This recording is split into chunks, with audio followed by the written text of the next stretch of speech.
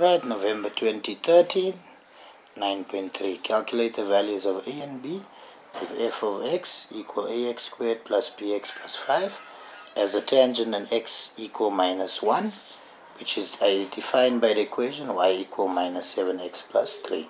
So my gradient is minus 7 when I substitute minus 1 in the first derivative. So first, I would say first derivative, negative 1 would give me a gradient of minus 7.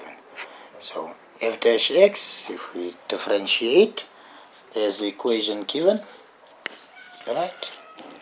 2 times a gives me 2ax, and 1 times b gives me b, 5 falls away. So they have first derivative 2ax plus b.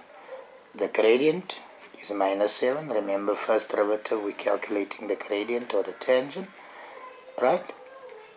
There, minus 7 minus 2a, x becomes minus 1. So minus 1 times 2 becomes 2 and b stays b. Then f minus 1, if we substitute in the original equation, y equals 7 minus 7x plus 3, that gives me 7 plus 3, which equals 10. So therefore I can say now a minus b plus 5 equal 10. Right? Do you follow?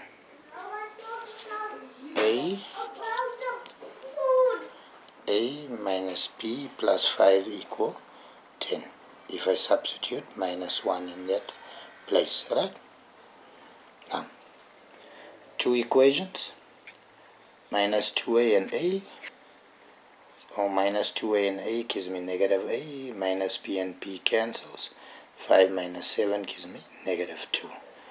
Multiply that the negative, a equal to 2, and if I put it back there, minus 2, 5 plus 2, no, that's minus 2, a minus b equal 5,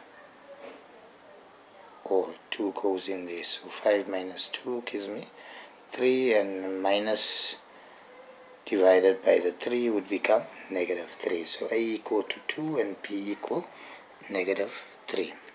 I hope you follow, hope you understand. All the best. God bless. Bye.